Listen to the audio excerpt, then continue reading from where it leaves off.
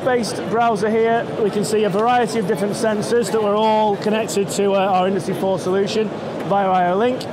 For example, we've got this contrast sensor, and on the fly I can tell it whether to look at a print mark on the job, or I can tell it to look at a specific colour, and all this information can be transferred across the network. So I'll tell it to pull up on the mark, and we'll see it only detects on the black mark. If I put it into a job colour and say red, so it's worth getting in contact now. Yeah, we only get an output on the red colour down here. Yeah, all done on the fly, so we can change jobs, batch size of 1. All of the buzzwords are all applicable here.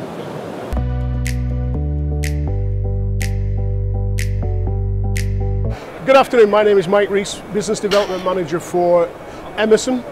What we're talking about today is the Industrial Internet of Things, and one of the things that we have available straight away is the Smart Pneumatics Monitor, which can take the analytics from your process and you put that into real-time information that you can use, i.e. on the display board we have behind us or onto your network system.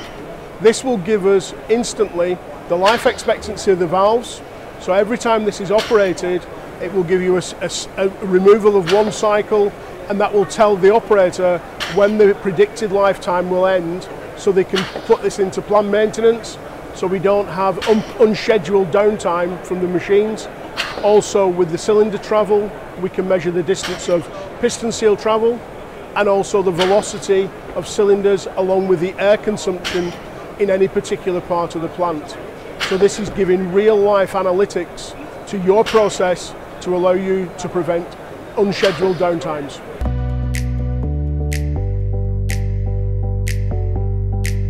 Hi, I just want to show you one of our smart sensors that we should go on the PPMA stand here at the NEC. This is our Universal Advanced Capabilities sensor. It really is one of our sort of Industry 4 enablers. It really allows you to get some sort of data and condition-based monitoring out of the sensor. So what we can do, first of all, we can actually set the sensor up into 4 different modes. Diffuse mode, background suppression mode, through beam mode, or standard diffuse mode. At the minute, we've just got on our little visualization HMI display. It's in diffuse sensor mode, and we can get all the lifetime data out of the sensor. There's a temperature monitored inside there.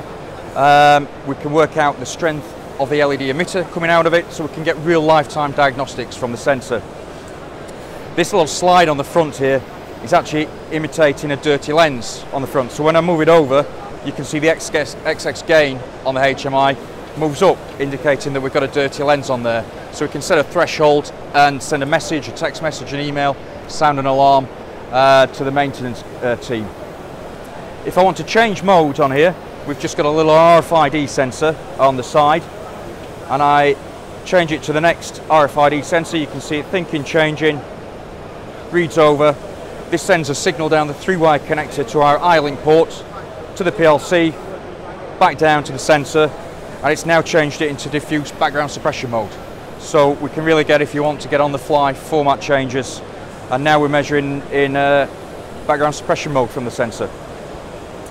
We can also do counting functions inside, so at the minute the sensor's counting itself, so none of this is going back to the PLC. And we can get a counter in there, we can do overspeed monitor, underspeed monitor, and then essentially all of this from one sensor based on IO-Link.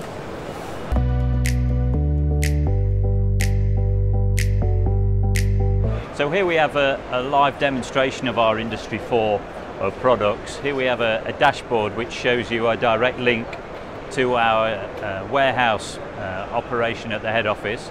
So you see these devices are actually in our warehouse here, connected and working as part of the logistics operation.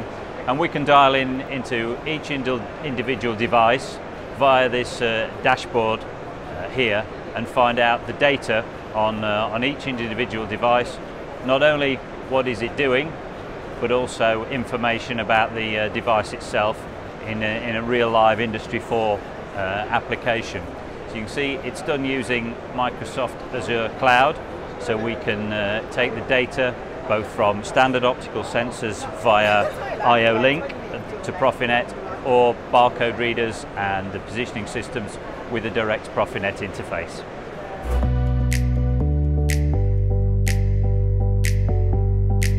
Hi, so I'm Tom B. I'm one of the engineers for Keyence in the UK. Keyence, we're one of the world's largest manufacturers of sensor, inspection, measurement, microscope, vision products globally. Massive innovator in the market with 70% of our products being world first. Industry 4.0 is sort of at the core of everything we do. All of our products are networkable and pretty much everything has condition monitoring built into it.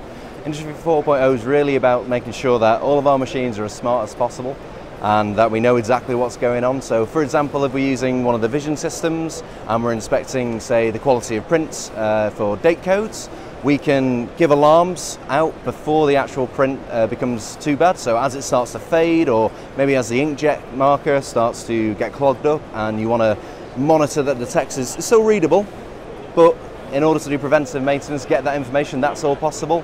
Same with the barcode readers, same with all the sensors. Most of our sensors can be used on like IO-Link or any of your standard PLC comms, such as like Ethernet IP, Profinet, etc.